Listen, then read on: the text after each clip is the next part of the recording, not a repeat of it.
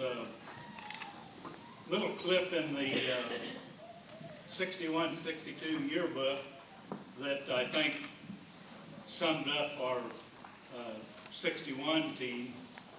I wasn't on the 62 team, and I'd like to share that clip with you.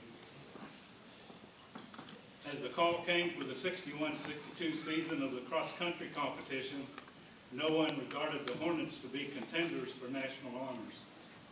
By the time the season drew to a close, Coach F.G. Fran Welch had molded the runners into one of the most competitive teams in the history of the Kansas State Teachers College. The Hornet Harriers annexed the top small college title by winning the national cross-country meet, which was held in Omaha, Nebraska. The Hornets totaled 73 points and led the nearest rival by 2. Fort Hays State placed second with 75. The distance runners established a fine record of not having been defeated in dual meets all season. Wins were evident over such competition as Wichita University, University of Omaha, Air Force Academy, Fort Hays State, Graceland College, and Central Missouri State. In 2 outstanding invitational meets, the East State Harriers placed second in the Wichita Invitational and third in the Oklahoma State meet. To add to their accomplishments, Coach Welch guided his team to an unprecedented victory in the annual Central Intercollegiate Conference meet. We talked about people who could inspire.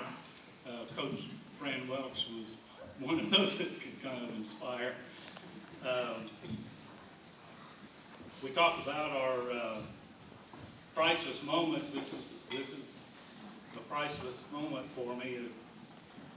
This has been a really great run. Talking about Emporia connections, my wife Rosie's here. We celebrated our 50th wedding anniversary last year. We were married in Emporia, and our daughter was born here in Emporia. So we have some good connections here. I have another priceless moment. Coach Pep Shanlack from Ellsworth High School, my high school coach.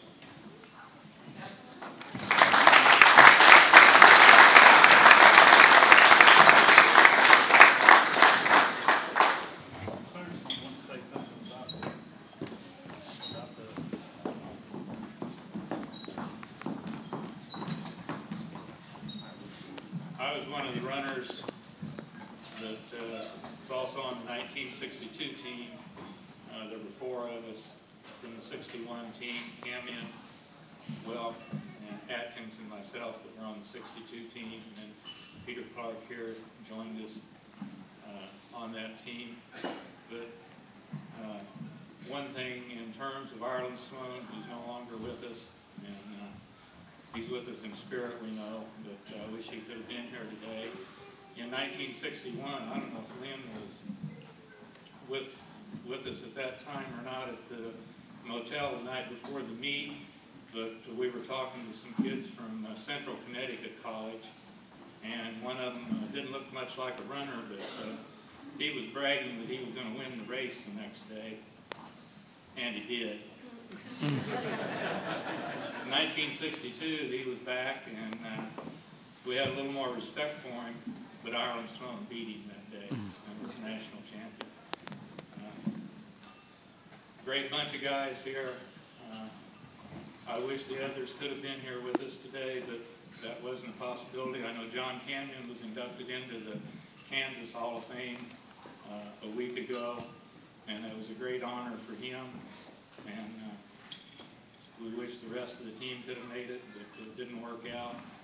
We really appreciated our days here at Emporia State, and Fran Welch,